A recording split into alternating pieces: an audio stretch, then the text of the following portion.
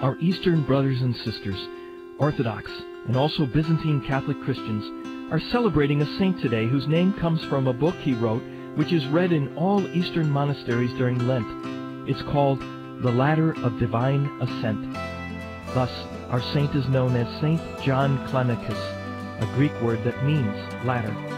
Hello, I'm Father James Kubicki, and Saint John was 16 when he joined the monks who lived on Mount Sinai, where God gave the commandments to Moses.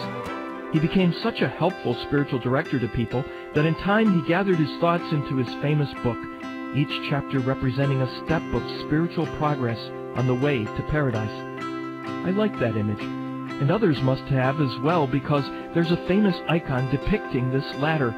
It shows a ladder reaching from earth to heaven, and people climbing the ladder.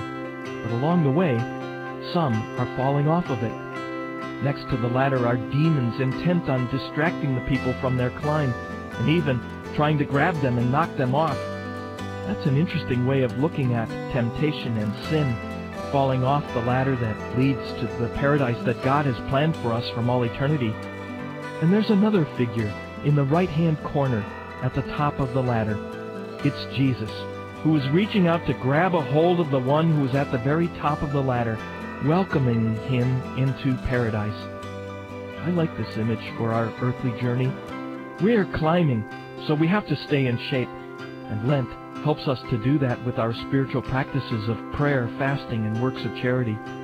We're climbing, but we have enemies who are trying to get us off track.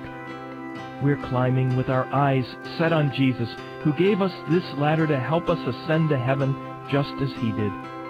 Keep your eyes on him and on his hand reaching out to help you.